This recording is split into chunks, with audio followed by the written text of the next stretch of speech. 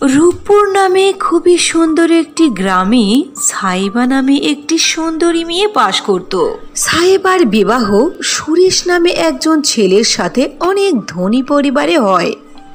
সাহেবা খুব খুশি মনে তার শ্বশুর বাড়িতে গেল, কিন্তু সে শ্বশুর বাড়ি যাবার পরে জানতে পেল তার স্বামী সুরেশ একজন পাগল। সাহেবার চাচা চাচির সামান্য কিছু টাকার লোভে তাকে একটি পাগলের সাথে বিবাহ দিয়েছে। হায় আল্লাহ, এটা কি হলো? এক পাগলের সাথে আমি সারাটা জীবন কি করে কাটাবো? এটা কি করে সম্ভব? ঠিক ওই সময় সাহেবার শাশুড়ি বিমলা ও ননদ প্রেমা চলে আসলো আর বলল,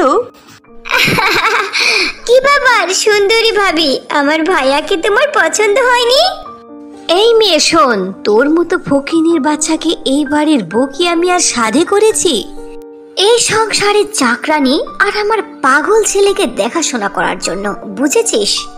আজ থেকে তুই নামে এই বাড়ির বউ, আসলে তুই আমাদের চাকরানি। মা, তুমি একেবারে ঠিক বলেছো। এই যে প্রিয় সুন্দরী ভাবি, তাড়াতাড়ি তোমার কাপড় পাল্টাও আর কাজে লেগে যাও। একথা বলে বিমলা ও প্রেমা সেখান থেকে চলে গেল। এদিকে সুরেশ সাহেবাকে দেখে নাচতে লাগলো আর বলল, তুমি আমার বউ তাই না? আসো আমরা দুজন লুকোচুরি খেলি, নাচি। পাগল পাগল। সুন্দরী সাহেবা মন খারাপ করে সেখান থেকে চলে গেল বাহিরে। বিমলা ও প্রেমা সাহেবাকে দিয়ে সারাটা দিন ধরে ঘরের কাজ করাতো, বিনিময়ে তাকে পেট ভরে খেতেও দিত না আর তাকে অনেক কটু কথা শোনাতো।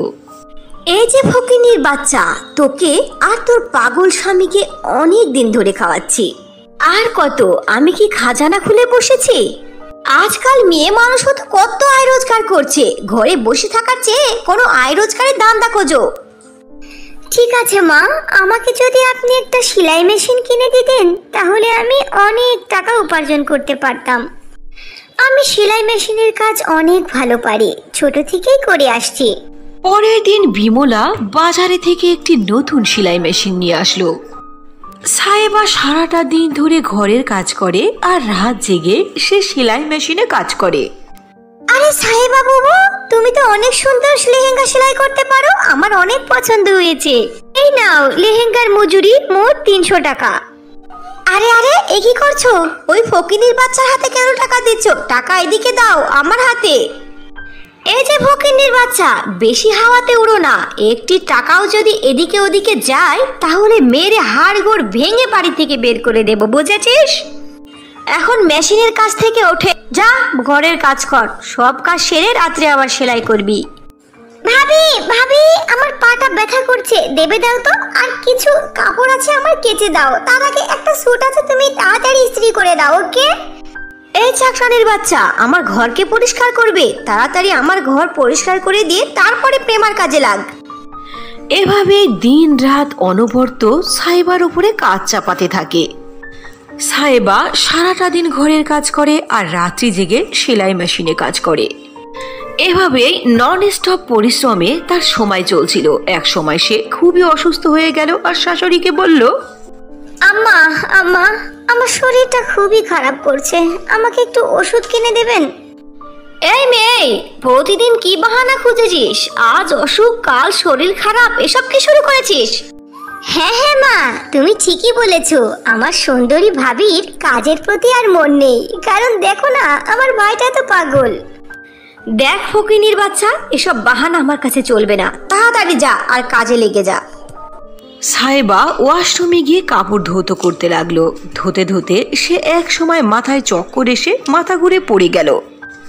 আহা মহারানী, দেখেছো? বাথরুমে এসেও ঘুমাচ্ছে। ও তো শুধু ঘুমাতেই চায়, কাজ কাম বাদ দিয়ে শুধু ঘুম পাড়ে। এরপর বিমলা সাহেবার মুখে পানি ঢালতে লাগলো, কিন্তু সাহেবার কোনো রেসপন্স পেল না। প্রেমা প্রেমা, এদিকে আয়, দেখে সাহেবা তো আর চোখ খুলছে না। মা মা, এ কি হলো? ভাবি তো মনে হয় মারা গেছে, এখন কি হবে মা? আরে ধুর, চিন্তা করিস না, ওকে এখন আমাদের পাশের জঙ্গলে ফেলে আসবো। পাড়ার মানুষে জিজ্ঞেস করলে বলবো মায়ের বাড়িতে বেড়াতে গেছে। ও মা, এ তো অনেক ভালো আইডিয়া। এরপর দুই মা বেটি মিলে সাহেবাকে একটি বস্তার মধ্যে করে জঙ্গলে ফেলে আসলো। কিছুক্ষণ পরে সাহেবার যখন হুঁশ ফিরে আসলো তখন সাহেবা বাঁচাও বাঁচাও করে চিৎকার করতে লাগলো। বাঁচাও বাঁচাও, কে আমাকে বাইরে বের করো, আমাকে বাঁচাও। ঠিক ওই সময় সেখান দিয়ে একটি পরী যাচ্ছিল। পরী সাহেবাকে উদ্ধার করার পর তাকে বলল, এই মেয়ে, তুমি এই ঘন জঙ্গলে কি করছো, আর তোমার এই অবস্থা কেন? এরপরে সাহেবা পরীকে তার সমস্ত কথা খুলে বলল। উফ, তোমার শাশুড়ি ও ননদ তো দেখছি খুবই খারাপ। তোমার মতো মাসুম মেয়ের উপরে এতটা অত্যাচার করেছে, এটা একেবারেই ঠিক করেনি। তুমি চিন্তা করো না, আমি তোমাকে সাহায্য করব। পরী তার জাদুর লাঠি ঘোরালো আর সেখানে 3টি জাদুর ফ্রক প্রকট করলো আর বলল, সাহেবা, এর মধ্যে থেকে তুমি একটি ফ্রককে পরে নাও। এটা কোনো সাধারণ ফ্রক নয়, এগুলো হলো জাদুর ফ্রক। এই ফ্রক তোমাকে সকল দুঃখ কষ্ট থেকে দূরে রাখবে আর তোমাকে সকল প্রকার বিপদ আপদেও সাহায্য করবে। আর এই যে 2টি বাকি ফ্রক দেখছো, একটি তোমার শাশুড়িকে দেবে আর একটি তোমার ননদকে। একথা বলে পরী সেখান থেকে চলে গেল। সাহেবা প্রথমে পরীর দেওয়া জাদুর ফ্রকের মধ্যে থেকে একটিকে পরে নিল আর অবশিষ্ট 2টি হাতে নিয়ে আবারও সে তার শ্বশুর বাড়িতে গেল। আরে ভাবি, তুমি কোত্থেকে আসছো? আর তুমি দেখতে এত সুন্দরী হয়ে গেলে কি করে? আরে বৌমা, তুমি? হ্যাঁ আম্মা, হ্যাঁ প্রেমা, আমি চলে এসেছি। এসব ছোড়ো, এই দেখো তোমাদের জন্য আমি একটি করে লেহেঙ্গা এনেছি। আম্মা, আপনি এটা নিন, প্রেমা এটা নাও। তোমরা দুজনেই ঘরে গিয়ে লেহেঙ্গা পরে আসো, দেখি তোমাদের কেমন লাগে। বাবা বৌমা, আজকে তুমি কাজের মতো কাজ করেছো। লেহেঙ্গা তো দেখছি অনেক দামি। এই বুড়ো বয়সে লেহেঙ্গাটা পরে আসি, দেখবে বুড়ো হলে কি হবে, তোমাদের দুইজনের থেকে আমাকেই বেশি সুন্দর দেখাবে।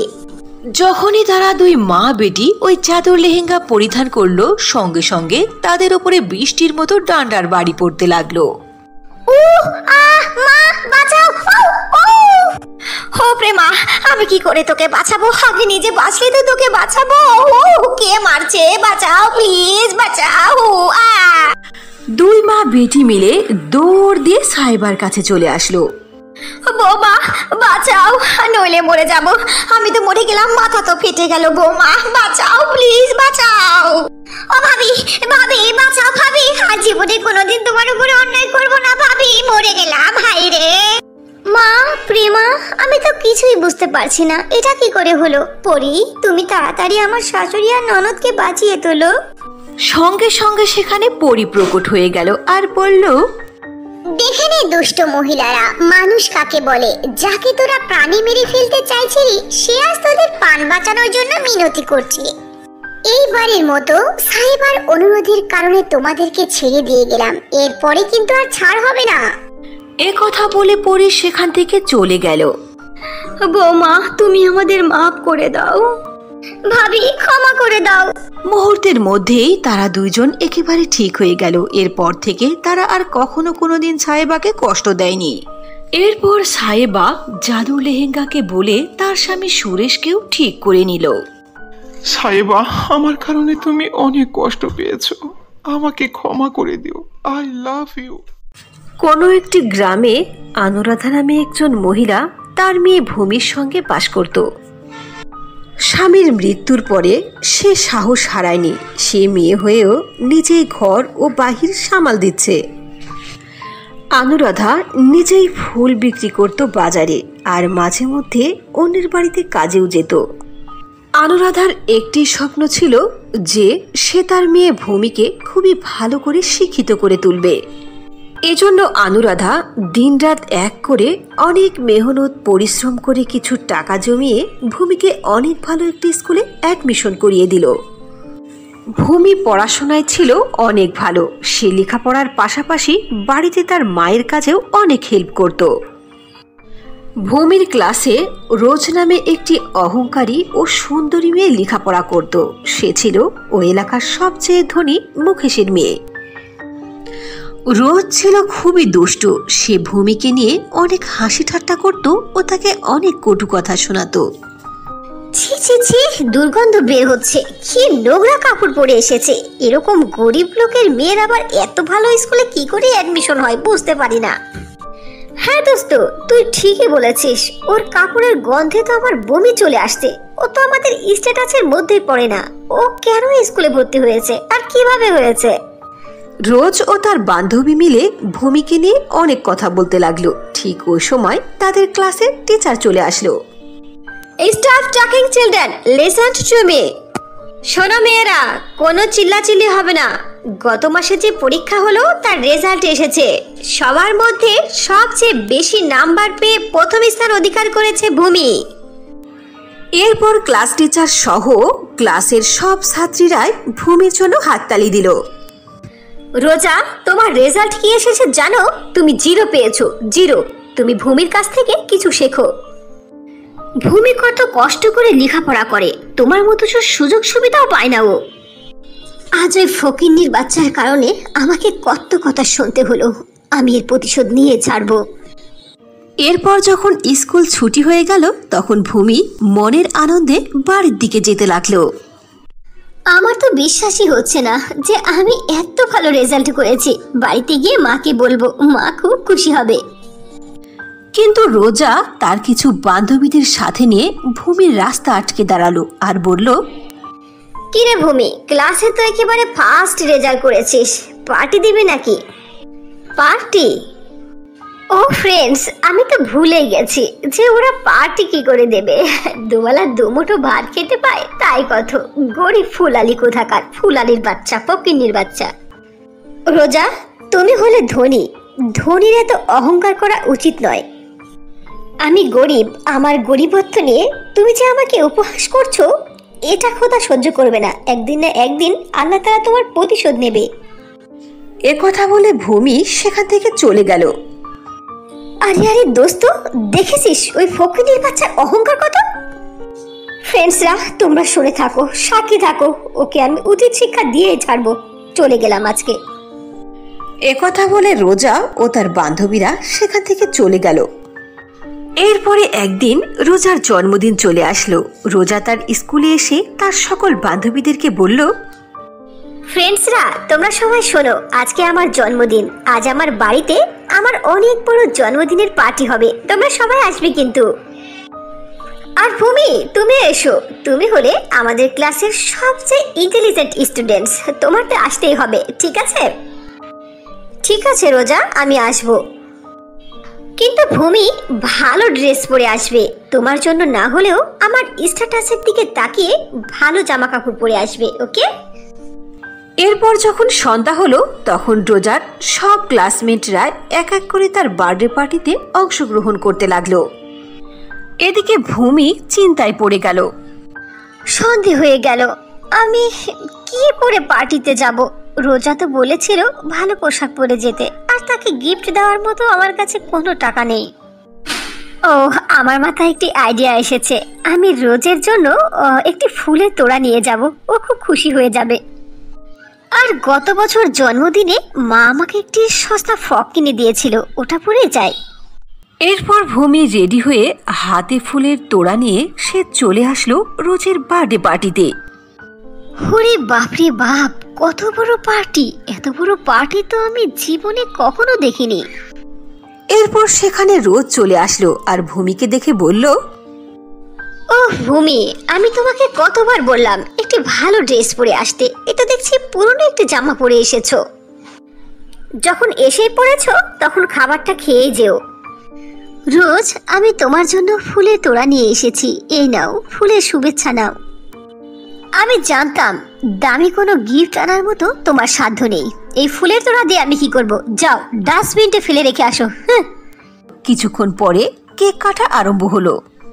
কেকের একটা টুকরো নিয়ে রোজা ভূমির কাছে গেল আর বলল, ভূমি, এই নাও কেক।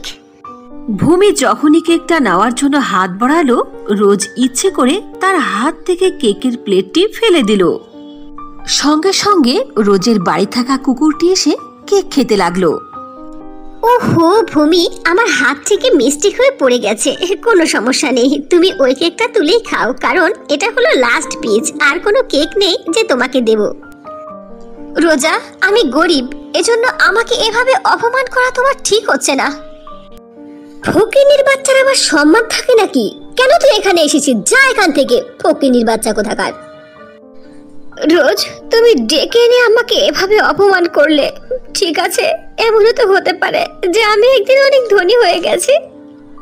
আমি তোমাকে চ্যালেঞ্জ করে গেলাম, কিছুদিন পরে আমার জন্মদিন। আমার জন্মদিনে তোমাদের সবাইকে দাওয়াত দেব, এর চেয়ে অনেক বড় কেক কাটবো, অনেক বড় পার্টি করব। এসো তোমরা। এরপর ভূমি কান্না করতে করতে বাড়িতে চলে আসলো।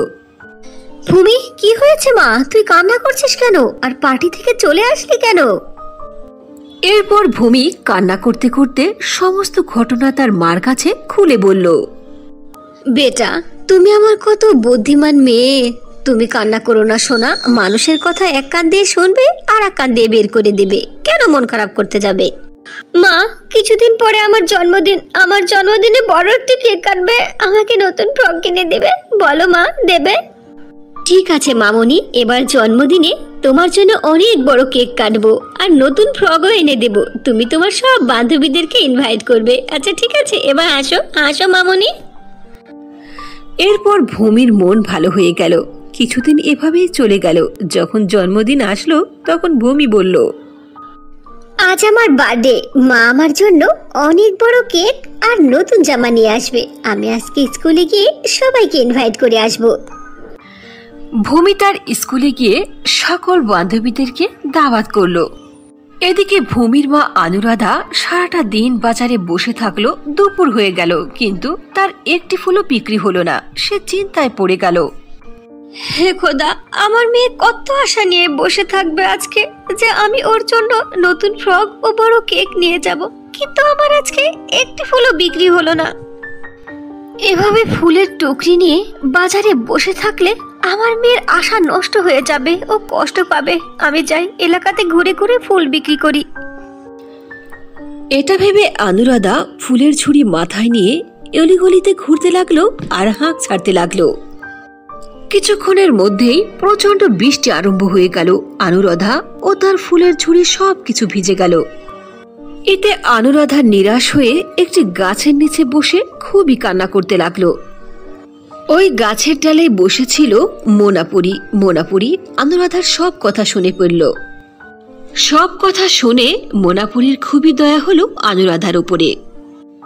এরপর মোনাপুরি অনুরাধার সামনে প্রকট হলো আর বলল, অনুরাধা, আমি তোমার সব দুঃখ শুনে ফেলেছি। আমি তোমাকে সাহায্য করতে চাই।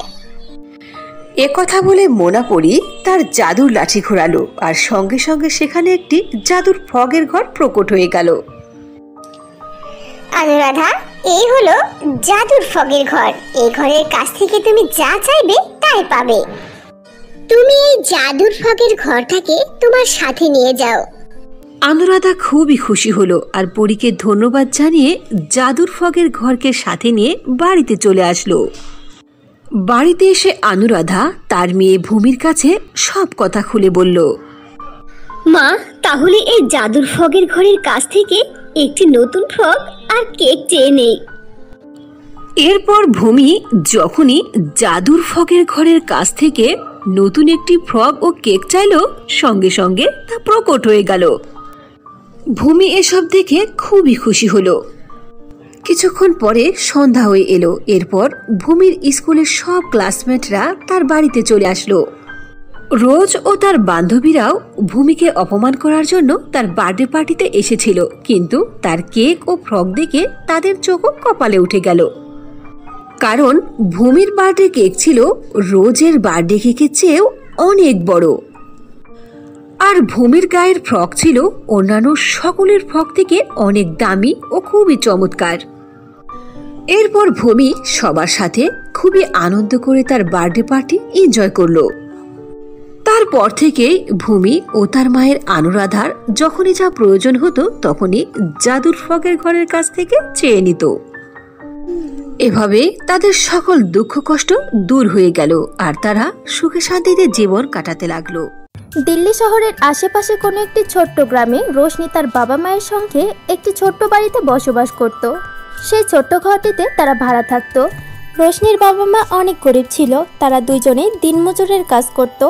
অন্যদিকে 10 বছর বয়সী রোশনি কাছে একটি সরকারি স্কুলে পড়ালেখা করত। রোশনি পড়ালেখাতে অনেক ভালো ছিল। সে পড়ালেখা করে নিজের বাবা মায়ের মুখ উজ্জ্বল করতে চাইতো। বাড়িতে কোনো সুযোগ সুবিধা না থাকার পরেও রোশনি অনেক খুশি ছিল। এভাবেই রোশনির জীবন কাটছিল। একদিনের কথা, দিনটা ছিল ছুটির দিন। রোশনি ঘুম থেকে ওঠে, তখন তার মা তাকে বলে, মা রোশনি, আমি খাবার বানিয়ে দিয়েছি, তুমি হাত মুখ ধুয়ে খাবার খেয়ে নিও। আমি আর তোমার বাবা কাজে যাচ্ছি। আজকে আমাদের আসতে একটু দেরি হবে, তুমি নিজের খেয়াল রেখো। আচ্ছা ঠিক আছে মা, কিন্তু তুমি তাড়াতাড়ি ফিরে এসো। আচ্ছা ঠিক আছে মা, আমরা তাড়াতাড়ি ফিরে আসবো। তুমি সময় মতো খাবার খেয়ে নিও এবং পড়তে বসো, ঠিক আছে? এটা বলে রোশনির বাবা মা কাজে চলে যায়। অন্যদিকে রোশনি গোসল করে এবং এরপর সে খাবার খায় আর তারপর সে পড়তে বসে। এভাবেই সময় কেটে যায়। দেখতে দেখতে রাত হয়ে যায়, কিন্তু রোশনির বাবা মা বাড়িতে ফিরে আসে না। এটা দেখে রোশনি ভীষণ চিন্তিত হয়ে পড়ে। রাত হয়ে গেছে, বাবা মা এখনো ফিরে আসেনি। এখন তো আমার অনেক ভয় করছে, কি করব? রোশনি ভয় পেয়ে বাড়ির আঙিনায় বসেছিল। আর ঠিক তখনই একজন লোক একটু ঘাবড়ে তার কাছে আসে এবং বলে, মা রোশনি, তুমি তাড়াতাড়ি আমার সাথে চলো। কি হয়েছে কাকা, তুমি এত ভয় পেয়ে আছো কেন? তোর বাবা মায়ের অ্যাক্সিডেন্ট হয়েছে মা, আর ওরা মৃত্যু পথযাত্রী। এটা শোনার পর রোশনি যেন চোখের সামনে অন্ধকার দেখছিল। সে অনেক কান্না করতে শুরু করে এবং দৌড়াতে দৌড়াতে সে হাসপাতালে পৌঁছায়। কিন্তু ততক্ষণে অনেক দেরি হয়ে গিয়েছিল। সেখানে যাবার পর সে তার বাবা মায়ের মৃত লাশ দেখতে পায়। মা, বাবা, তোমরা আমাকে ছেড়ে কেন চলে গেলে? এখন তোমাদেরকে ছাড়া আমি কিভাবে বাঁচবো? দয়া করে আমাকে তোমার কাছে নিয়ে নাও। এটা বলে রোশনি তার বাবা মাকে জড়িয়ে ধরে কান্না করতে থাকে এবং কিছুক্ষণ পর সে অশ্রুসিক্ত চোখ নিয়ে তার বাবা মায়ের শেষ কাজ করে এবং সে বাড়িতে চলে আসে। এভাবেই কিছুদিন কেটে যায়। কিছুদিন পর বাড়ির মালকিন কামিনী তাদের বাড়িতে আসে এবং সে রোশনিকে বলে, শোন মেয়ে, তুই এখন আমার বাড়ি ছেড়ে দে, নিজের জন্য অন্য কোনো জায়গা খুঁজে নে। আন্টি, আপনি এমনটা কেন বলছেন? কিছুদিন হলো আমার বাবা মায়ের মৃত্যু হয়েছে, এখন আমি কোথায় যাব? আর আমার কাছে তো টাকাও নেই যে অন্য আর একটা বাড়ি ভাড়া নিব। তাই তো বলছি, তুই তো বাড়ি ভাড়া দিতে পারবি না, তোকে রেখে কি লাভ? আমি অন্য আরেকজনকে ঠিক করেছি, যা বেরো এখান থেকে। না না আন্টি, এই বাড়ি ছেড়ে আমি কোথায় যাব? দয়া করে আমার উপর একটু দয়া করুন, এই পৃথিবীতে আমার কেউ নেই। কিন্তু কামিনী রোশনির একটা কথাও শোনে না এবং রেগে গিয়ে বলে, তুই এখান থেকে যাবি কি না, নাকি ঘাড় ধাক্কা দিয়ে বের করে দেব? রোশনি অনেক হাত জোর করে, কিন্তু কামিনীর তার উপর দয়া হয় না। সে ঘাড় ধাক্কা দিয়ে তাকে বাড়ি থেকে বের করে দেয়। বেচারি অনাথ রোশনি রাস্তাতে হাঁটতে থাকে এবং সে অনেক মানুষের থেকে অনেক সাহায্য চায়, কিন্তু তাকে কেউ সাহায্য করে না। বেশ অনেকক্ষণ এইভাবে হাঁটাহাঁটি করার পর রোশনি অনেক ক্লান্ত হয়ে পড়ে। এরপর সে ক্লান্ত হয়ে একটি গাছের ছায়ায় বসে পড়ে। তখন সে লক্ষ্য করে কিছুটা দূরেই একটা বৃদ্ধা মহিলা কান্না করছিল। তার পায়ে চোট লেগেছিল। এটা দেখে রোশনি তার কাছে আসে এবং তাকে বলে, আরে কি, আপনার পায়ে তো চোট লেগেছে আর রক্ত বের হচ্ছে। এটা বলার পর রোশনি তাড়াতাড়ি করে তার পরিহিত কাপড় থেকে একটা অংশ ছিঁড়ে নেয় এবং সেই বুড়িমার পায়ে বেঁধে দেয়। এটা দেখে সেই বৃদ্ধা মহিলা বলে, আরে মা, তুমি আমার মতো অচেনা একটা মানুষের জন্য নিজের ড্রেস কেন নষ্ট করলে? কোনো ব্যাপার না, একটা কাপড়ই তো, কিছুদিন পর এমনি ছিঁড়ে যেত। আর তোমার পা থেকে রক্ত বের হচ্ছিল, এখন আর রক্ত বের হচ্ছে না। আমার বাবা মা শিক্ষা দিয়েছে যে সবসময় অন্যকে যতটা সম্ভব সাহায্য করা উচিত। রোশনির এই কথা শুনে সেই বৃদ্ধা মহিলা অনেক খুশি হয় এবং বলে, মা, ওপরওয়ালা তোমার ভালো করুক এবং তোমার মনের সকল ইচ্ছা যেন পূরণ হয়। আচ্ছা ঠিক আছে বুড়িমা, এখন আমি যাচ্ছি। দাঁড়াও মা, আমার কাছে একটা সুন্দর ড্রেস আছে, এটা তুমি রেখে দাও। আমার তো এখন আর বয়স নেই এই ড্রেসটা পরার, তুমি এটা পরে নিও, তাহলে আমার ভালো লাগবে। রোশনি জামাটা নিতে রাজি হয় না, কিন্তু বুড়িমা অনেক করে বলার পর অবশেষে সে সেই জামাটি নিতে রাজি হয়ে যায়। এরপর হঠাৎ করেই সেই বৃদ্ধা মহিলাটি অদৃশ্য হয়ে যায়। এটা দেখে রোশনি ভীষণ অবাক হয়, সে কিছুই বুঝতে পারছিল না। আরে, বুড়িমা কোথায় চলে গেল? এক্ষুনি তো এখানেই ছিল। এরপর সেই ড্রেসটি বলে, রোশনি, এত কি ভাবছো? এখন তাড়াতাড়ি আমাকে পরে নাও আর দেখো আমার জাদু। আরে, এই কথাটি কে বলল? আরে রোশনি, আমি জাদুর ফ্রগ, যেটা তোমাকে বৃদ্ধা মহিলা দিয়েছিল। এত ভাবছো কি? তুমি এখন তাড়াতাড়ি আমাকে পরে নাও আর তোমার যেটা ইচ্ছা ওইটা চেয়ে নিও।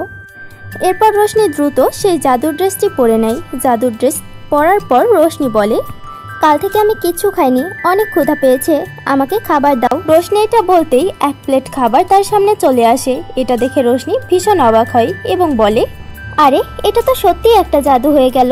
হ্যাঁ রোশনি, এই সব কিছুই আমার জাদু। এখন নাও, আর দেরি করো না, তাড়াতাড়ি খাবার খেয়ে নাও। রোশনি অনেক ক্ষুধার্ত ছিল, এর কারণে সে তাড়াতাড়ি খাবার খেতে শুরু করে। খাবার খাওয়ার পর রোশনি আবারও কিছু ভাবতে শুরু করে। পেট তো ভরে গেল, কিন্তু এখন তো আমার কাছে কোনো টাকা নেই, আর না থাকার জন্য কোনো জায়গা আছে। এখন আমি কি করব? রোশনি এমনটাই ভাবছিল, হঠাৎ করে তার সামনে আশ্চর্যভাবে একটা বাড়ি চলে আসে এবং তার ওপর টাকার বৃষ্টি হতে শুরু করে। এটা দেখে রোশনি ভীষণ অবাক হয় এবং বলে, এই সব কিছু ওই বুড়ি মায়েরই দোয়া। মনে হচ্ছে আল্লাহর দূত হয়ে এসেছিল ওই বুড়িমা, যে আমাকে এত সব কিছু দিয়ে গেল। জাদুর ড্রেসের থেকে টাকা এবং ঘর পেয়ে রোশনি অনেক খুশি হয় এবং সে সেগুলোর সঙ্গেই হাসি খুশিতে বসবাস করতে শুরু করে এবং এর পাশাপাশি সে দরিদ্র মানুষদেরকেও সাহায্য করত এবং আশেপাশের মানুষজন তার অনেক প্রশংসা করত। আস্তে আস্তে এই কথাটি কামিনীর কান পর্যন্ত চলে যায়। সে প্রচণ্ড হিংসা করতে শুরু করে এবং বলে, আমাকে জানতেই হবে যে এই ভিখিরিটা এত তাড়াতাড়ি এত বড় লোক হয়ে গেল কিভাবে। এমনটা বলে কামিনী রোশনির বাড়ির খবর নেয় এবং সে তার কাছে কান্না করতে করতে গিয়ে নাটক করে বলে, মা রোশনি, আমি অনেক বড় বিপদে পড়েছি। এমনটা বলে কামিনী কান্নার অভিনয় করতে থাকে। তখন রোশনি তাকে সান্ত্বনা দিয়ে বলে, আন্টি এ নিন পানি খান। আর কান্না করছেন কেন? কি হয়েছে বলুন আমাকে। আর কি বলবো, আমার স্বামীর অনেক খারাপ অবস্থা আর উনি হাসপাতালে ভর্তি আছেন। ওনার অপারেশনের জন্য অনেকগুলো টাকা লাগবে। যদি তুমি আমার সাহায্য করতে তাহলে অনেক বড় উপকার হতো। এটা বলে কামিনী কান্না করতে থাকে। রোশনি এইটা দেখেই ভুলে যায়, কারণ সে অনেক সহজ সরল ছিল। এরপর সে বলে, আন্টি আপনি কান্না করবেন না, আমি এক্ষুনি আপনাকে টাকা দিচ্ছি। এটা বলে রোশনি সেই জাদুর ড্রেসটি পরে এবং সে অনেক টাকা চায়। দেখতে দেখতে তাদের সামনে একটা টাকার ব্যাগ হাজির হয়। এইসব দেখে কামিনী সবকিছু বুঝতে পারে এবং সে সেই ড্রেসটি চুরি করার কথা ভাবে এবং সে রাত হওয়ার জন্য অপেক্ষা করতে থাকে। যখন গভীর রাত, তখন রোশনি আপন মনে ঘুমাচ্ছিল আর কামিনী সেই সুযোগে তার বাড়িতে গিয়ে তার জাদুর ড্রেসটি চুরি করে নিয়ে চলে আসে। বাড়িতে পৌঁছানোর পর সে অনেক খুশি হয় এবং বলে, এখন তো আমি এই জাদুর ড্রেস পরে অনেক বড়লোক হয়ে যাব, এখন তাড়াতাড়ি ড্রেসটি পরে নিই। এটা বলে কামিনী খুশি হয়ে জাদুর ড্রেসটি পরে এবং বলে, প্রথমে আমি জাদুর ড্রেসটিকে বলে ভিখারি রোশনির থেকে সবকিছু ছিনিয়ে নেব। কামিনী এমনটা বলছিল, হঠাৎ করেই তার শরীর জ্বলতে শুরু করে এবং চুলকাতে শুরু করে। আরে এটা কি হলো, আমার শরীর জ্বালা করছে কেন? আরে কেউ বাঁচাও আমাকে, একটা কাজ করি, ড্রেসটাই খুলে ফেলে দিই। এটা বলে কামিনী জাদুর ড্রেসটি খুলে ফেলার অনেক চেষ্টা করে, কিন্তু ড্রেসটি তার শরীর থেকে কিছুতেই খুলছিল না। হে আল্লাহ, ড্রেসটি তো খুলছেই না, কি করবো এখন আমি? এখন রোশনি আমাকে সাহায্য করতে পারে। এটা বলে কামিনী দৌড়াতে দৌড়াতে রোশনির বাড়িতে যায়। যখন রোশনি গভীর ঘুমে আচ্ছন্ন ছিল, কিন্তু কামিনীর চিৎকারের শব্দ পেয়ে তার ঘুম ভেঙে যায়। মা রোশনি, আমাকে সাহায্য করো, নয়তো এই ড্রেস আমার জীবন নিয়ে নিবে। আমার পুরো শরীর জ্বালা করছে, অনেক চুলকাচ্ছে। কামিনীর এমন অবস্থা দেখে রোশনির কিছুই বুঝতে বাকি থাকে না। এরপর সে জাদুর ড্রেসকে বলে, জাদুর ড্রেস, কামিনী আন্টিকে ছেড়ে দাও প্লিজ, ওনাকে ক্ষমা করে দাও, ওনার অনেক বড় ভুল হয়ে গেছে, আমি ওনার পক্ষ থেকে আপনার কাছে ক্ষমা চাইছি। রোশনির কথা মতো জাদুর ড্রেস কামিনীকে ছেড়ে দেয়। এরপর কামিনী রোশনি থেকে ক্ষমা চায় এবং রোশনিও কামিনীকে ক্ষমা করে দেয়। এরপর সে খুশি হয়ে রোশনিকে তার জাদুর ড্রেস ফিরিয়ে দেয়। অন্যদিকে রোশনি জাদুর ড্রেসের সঙ্গে হাসি খুশিতে নিজের জীবন কাটায়। অন্যদিকে সে অনেক অসহায় দরিদ্র মানুষদেরকেও সাহায্য করতে থাকে। ভরাটপুর গ্রামে টিনা ও মীরা নামে দুই বান্ধবী বাস করত। তাদের দুজনের মধ্যে বন্ধুত্বের বন্ধন ছিল একেবারে খুবই বেশি। তারা ছিল বেস্ট ফ্রেন্ড। তারা দুইজনে একই কলেজে লেখাপড়া করত। টিনার গায়ের রং ছিল খুবই সাদা ফর্সা। সে দেখতে যেমন সুন্দরী ছিল, লেখাপড়াতেও ঠিক তেমনই সুন্দর ছিল। ওদিকে মীনা দেখতে খুবই কালো ছিল, কিন্তু লেখাপড়ায় ছিল খুবই ভালো। এর জন্য স্কুলের সবাই টিনার সাথে কথা বলতে চাইতো ও তার সাথে ফ্রেন্ডশিপ করতে চাইতো। যদি কখনো তার স্কুলে ফাংশনের সময় আসতো, তখন টিচার টিনাকে সর্বপ্রথম জানাতো, কারণ টিনা দেখতে খুবই সুন্দরী ছিল ও ভালো পারফরমেন্স করতে পারত। একদিন টিনা মীনাকে বলল, মিনা, তোমার কি মনে আছে যে আগামীকাল আমাদের স্কুলে অ্যানুয়াল ফাংশন হবে? এইবারে অ্যানুয়াল ফাংশনে তোমাকে কোনো না কোনো একটি প্রোগ্রামে কিন্তু জয়েন করতেই হবে। টিনা, আমারও তো খুবই ইচ্ছে করে যে আমাদের স্কুলে অ্যানুয়াল ফাংশনে আমি পার্টিসিপেট করব, কিন্তু টিচার তো আগে থেকে অনেকগুলো বাচ্চাদেরকে ঠিক করে রেখেছে।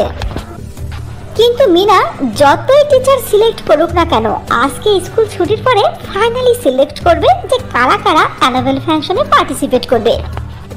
সেদিন দুপুরে যখন স্কুল ছুটি হলো, তখন তাদের টিচার সব বাচ্চাদেরকে ডাকলো ও তাদের মধ্যে থেকে টিনা সহ 5 জনকে সিলেক্ট করলো। তখন মিনা তার টিচারকে বলল, ম্যাডাম, আমি অ্যানুয়াল ফাংশনে পার্টিসিপেট করতে চাই, দয়া করে আমার নামটাও লিখে দিন। আর ম্যাডাম, আমি অনেক ভালো ডান্স করতে পারি, বিশ্বাস না হয় এদের কাছে জিজ্ঞেস করুন। দেখো মিনা, এই বছরে আমাদের স্কুলে অ্যানুয়াল ফাংশনে চিফ গেস্টের জন্য শহরের সবচেয়ে বিখ্যাত ধনী প্রতাপরাজ আসছে। এজন্য আমি চাচ্ছি যে তাদের সামনে স্টেজে শুধুমাত্র সুন্দরী সুন্দরী মেয়েরাই পারফরমেন্স করুক। আমি বিশ্বাস করেছি যে তুমি ভালো ডান্স করতে পারো, এজন্য তোমাকে বলছি এবছর নয়, তুমি আগামী বছরে জয়েন করো। মিনা টিচারের কথা শুনে খুবই কষ্ট পেল ও সে কান্না করতে লাগলো, কিন্তু সে তার কান্নাকে কাউকে বুঝতে দিল না। তবে মিনার চেহারা দেখে টিনার আর বুঝতে বাকি থাকলো না। মিনা, আমি বুঝতে পেরেছি তুমি খুবই কষ্ট পেয়েছো, তাই না? আরে যা, কি বলো, আমি তো খুশি আছি। আমি এটা ভেবে আরো খুশি যে আমার সবচেয়ে কাছের বন্ধু টিনা স্টেজে উঠে পারফরমেন্স করবে। এভাবেই মিনাকে অনেক কষ্ট পেতে হয় ও অনেক সমস্যাকে ফেস করতে হয়। এভাবে অনেক দুঃখ কষ্ট কাটিয়ে উঠতে উঠতে মিনার এক সময় লেখাপড়ার জীবন শেষ হয়ে গেল। এখন আর মিনার টিনার সঙ্গে বেশি দেখা সাক্ষাৎ হয় না। মিনা এখন অপেক্ষায় আছে তার কোনো একটি ভালো চাকরির। ইতিমধ্যে মিনা ফ্যাশন ডিজাইনের কোর্সও কমপ্লিট করেছে। কিছুদিন পরে মিনা এক নিউজ পেপারে দেখতে পেল যে এক ফ্যাশন ডিজাইনার ক্লোথম্যান তার ফেভারিট কোম্পানির জন্য ক্লোথ ডিজাইনের যে অ্যাড দিয়েছিল সেটা দেখে ফেলল। মিনা নিউজ পেপারে এটা দেখার পরে সে ইন্টারভিউ দেওয়ার জন্য শহরে চলে গেল। সেখানে ইন্টারভিউ দেওয়ার জন্য আরো অনেক মানুষ এসেছিল। ওই সব লোকের মধ্যে থেকে ম্যানেজার বেশ কয়েকজন লোককে সিলেক্ট করে নিল। সেখানকার ম্যানেজার তাদের কাজ খুঁজতে গিয়ে মিনার কাজের মধ্যে ডিফারেন্ট কিছু দেখতে পেল।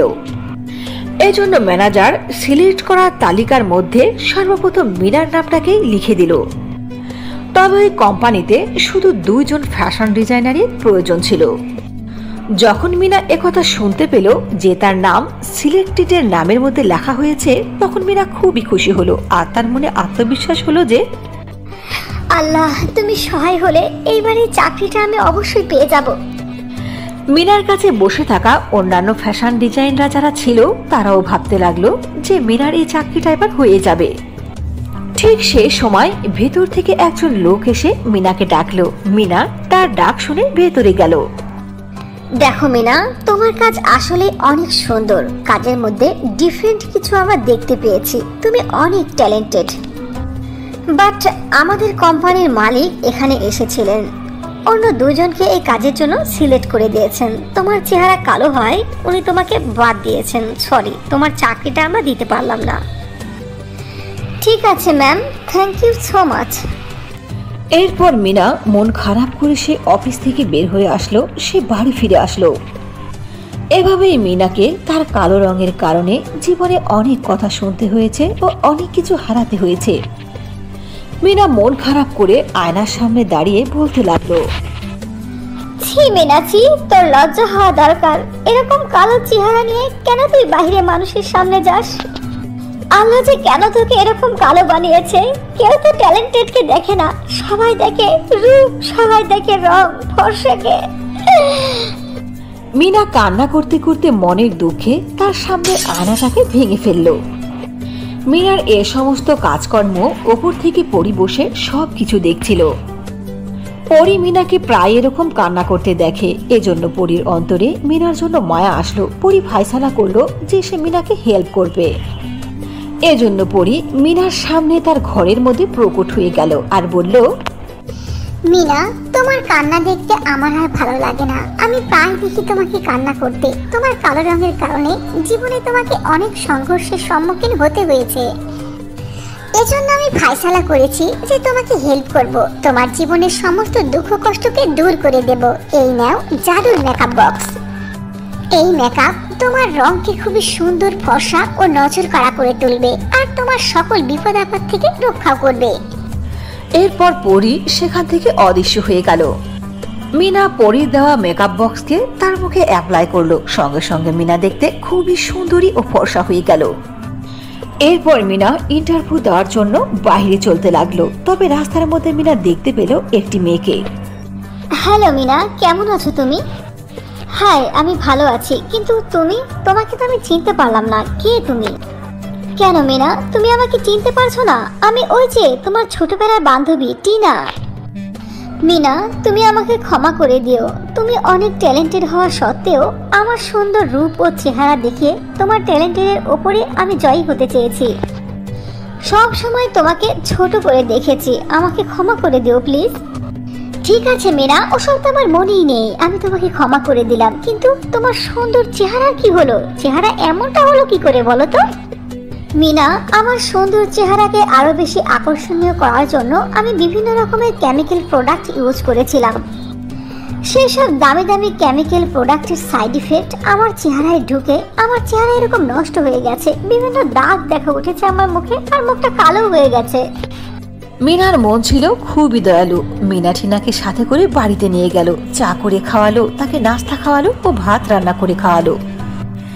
এরপর মিনা টিনাকে দিল সেই জাদুর মেকআপ যেটা পরি তাকে দিয়েছিল। টিনা যখনই তার মুখে জাদুর মেকআপ বক্স ইউজ করলো, সঙ্গে সঙ্গে সে দেখতে আগের মতো সুন্দরী হয়ে গেল। এখন মিনা ও টিনা দুই বান্ধবী দেখতে খুবই সুন্দরী হয়ে গেছে ও তাদের মধ্যে বন্ধুত্বের গভীরতাও অনেক বেড়ে গেছে। এর কিছুদিন পরে দুই বান্ধবীর একটি অনেক বড় কোম্পানিতে চাকরিও হয়ে গেল। এরপর দুই বান্ধবী মিলে খুবই সুখী শান্তিতে তাদের জীবন কাটাতে লাগলো। সনপুর গ্রামে আমর নামে একজন গরিব ছেলে বাস করত। আমর তার বিধবা মায়ের সাথে থাকত। তার মা অধিকাংশ সময়ই অসুস্থ থাকত। এজন্য আমরকে তার মাকে নিয়ে গ্রাম থেকে শহরে ও শহর থেকে গ্রামে আসা যাওয়া করতে হয়। আমরের কাছে এতটা টাকাও ছিল না যার দ্বারা সে তার মাকে ভালোভাবে চিকিৎসা করাবে। তবুও কোনো মতে ঋণ দেনা করে তার মায়ের চিকিৎসা চালাতো। আমর ছেলেটা মনের দিক দিয়ে খুবই ভালো ছিল। সে মানুষদেরকে সেবা করত, চাই সে গরিব হোক অথবা ধনী, পরিচিত হোক অথবা অপরিচিত হোক।